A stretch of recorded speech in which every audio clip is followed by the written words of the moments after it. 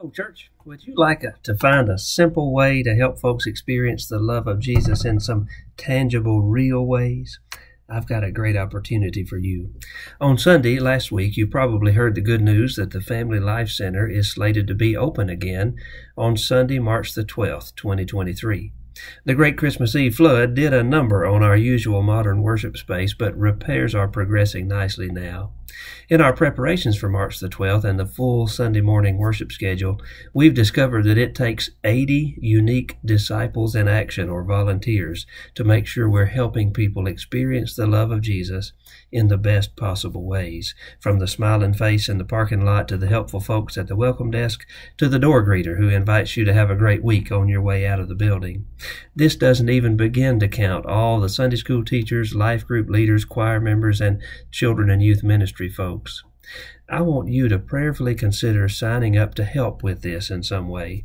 Most of you are here on Sunday mornings anyhow and could probably add the occasional extra responsibility. We're working really hard to get our schedules filled out through the end of May so that we can get our people trained and deployed in this important work.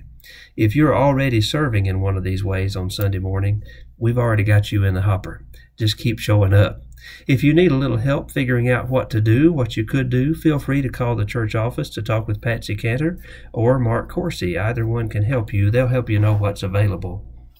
You can also sign up by talking to them too, but the attached link will take you to a great sign-up sheet which includes the services and the various options that are available, the various needs that we have on Sunday morning.